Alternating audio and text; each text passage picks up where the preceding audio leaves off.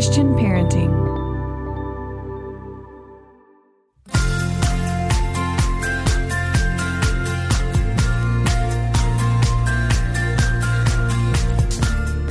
Hey guys, it's Cynthia. Welcome to Pardon the Mess. I'm glad you're with us today. We're praying for our kids. And this week, we are beginning a series of a couple of weeks that we're going to pray over the Shema for our kids, which is found in Deuteronomy. But Jesus says in Mark 12:30, quoting it, that we are to love the Lord your God with all your heart, with all your soul, with all your mind, and with all of your strength. And so we'll start this week with heart, and then we'll take each one of these concepts the next few weeks to pray over our kids. And so in typical Cynthia fashion, I need to tell you a heart story before we kick this off. Not relevant to what we're praying, but funny, kind of funny. I think it's funny. One day I was at lunch with some friends a couple of years ago, some of my very best friends, and all of a sudden I had this like thud in my heart. Like I felt like it just skipped a beat or stopped or something. And I got a little dizzy and lightheaded, and I was like, oh my gosh, you guys, like something's going on with my heart. And so they all are like frantically like digging in their purse. So I'm like, oh, okay, they're going to get their cell phones. Like someone's going to call an ambulance. I'm like, well, it's probably best we check this out. And so the next thing I know, they all come out of their purses. I'm talking like 3 of the 5 with essential oils. Like they have all these different essential oils, peppermint, basil oil, all this stuff. And I'm like, what? And then they start arguing over which one would be most appropriate use for my condition. And they finally, after going through all this, they come up with one and they start rubbing it on my head and behind my ears. And I'm like, what is going on here? And so I'm not knocking essential oils. I'm just saying if someone is having a cardiac episode, perhaps you call in the professionals, not your essential oils. And so within a few minutes, I felt fine. And by the way, which they attribute to their essential oils. And I had a little talking with them. I'm like, listen, as we get older and we start having more significant health issues, can we please pull out our phone when someone's having some cardiac scare as opposed to our essential oils? And so we chuckle all the time about our heart. But really, there's nothing more scary than thinking about some of the things that can go wrong with our heart because we know it's the center of our physical body. And similarly, it is the center of our spiritual body. And so when we talk about the heart, that's the first thing that Jesus mentions that we're to love him with is our heart. It's who we are. And a little bit of background on this greatest commandment. We have the lawyer. It's always the lawyer, right? That comes up to Jesus and is basically kind of trying to trick him and says, hey, what's the greatest commandment? And the context in this is that there's 613 commandments at this time. 248 are positive commandments and 613 are negative. And hey, kudos to the Pharisees for trying to figure out which ones are more important, less important. That's what they did. They categorize them based on what's really important, what's not as important. And so they're kind of trying to trip up Jesus on this.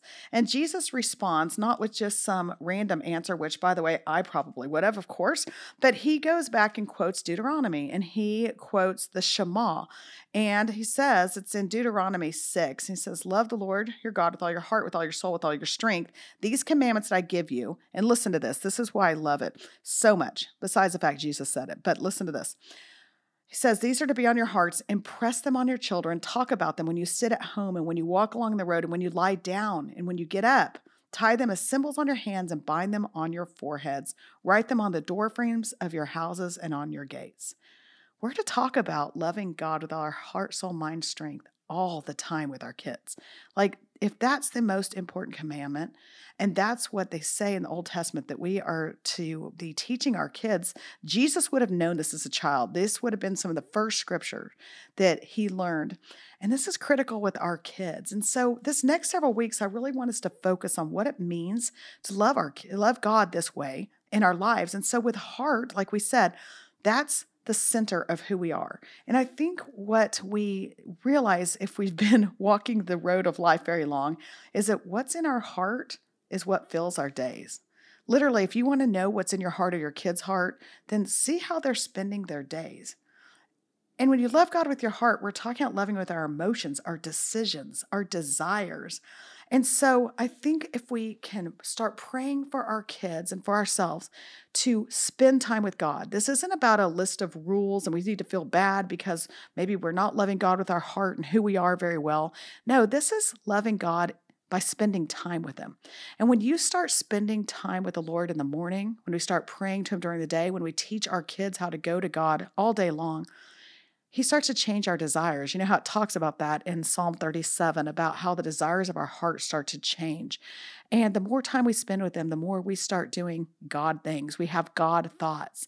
And that's how we begin to love him with our heart, is by spending that time with him. And then he starts transforming the things that we desire, the things we want to do.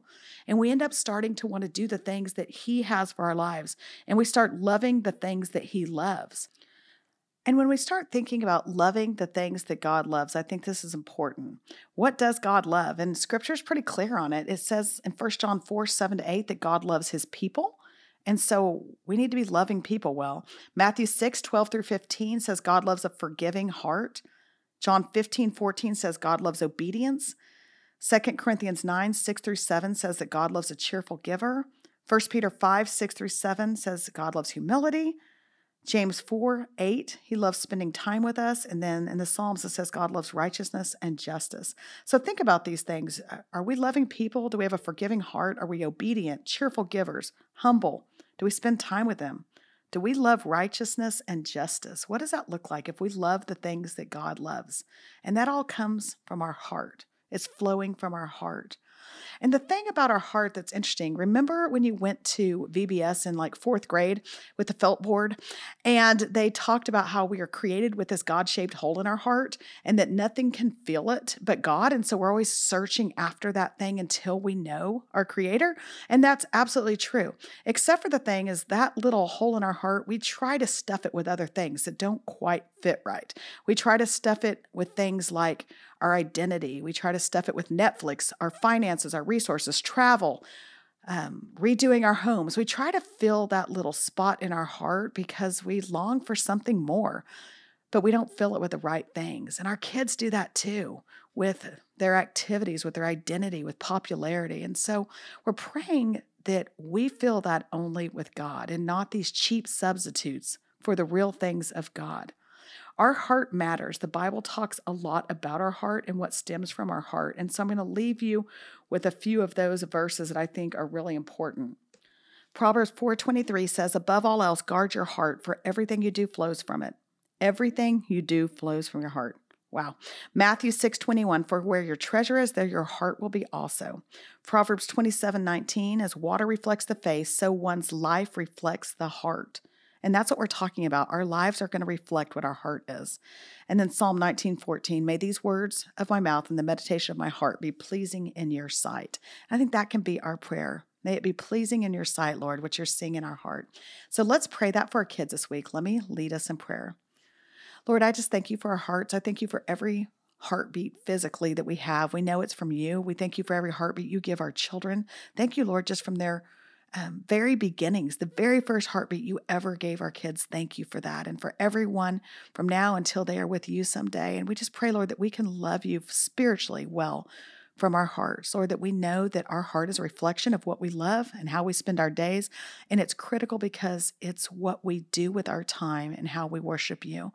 So, Lord, I pray for our children. I pray that they will learn to spend time with you, that we will lead them to do that well, that we model it well, and that in doing that and spending time with you, they realize this is not a list of rules. This is not something that's a measuring stick for them, but it's a relationship. And that you will change their desires. You will change the things that they love and they want in their lives, Lord, and that they will live God-sized dreams and hopes and chase after things you love when they do that. Lord, help them where they fill their heart, all those places where they fill their heart, where we fill our heart with things that are cheap substitutes for you, Lord. I just pray that you'll convict us in that. The Holy Spirit will speak into that, and that, Lord, we will stop doing that and we'll turn back to you. I thank you, Lord, that you have given us a Shema. I thank you that you give us this very visual of speaking about it in the mornings, at night, tying it on the doorpost, Lord. That's beautiful. And just help us to do that, Lord, in our homes, to love you well with our heart. In your name we pray. Amen. All right. Thank you for being with me this morning. And we will the next couple weeks, like I said, we'll be praying soul, mind, and strength the next several weeks over our kids. But this week it's heart. So be praying over the hearts of your children. And of course, if they have not accepted the Lord into their heart, they have accepted Jesus, start there. Let's pray that this week. Pray John 3:16 over our kids. I'm grateful for you. I know your days are busy. So as always, thank you for joining us as we pardon the mess.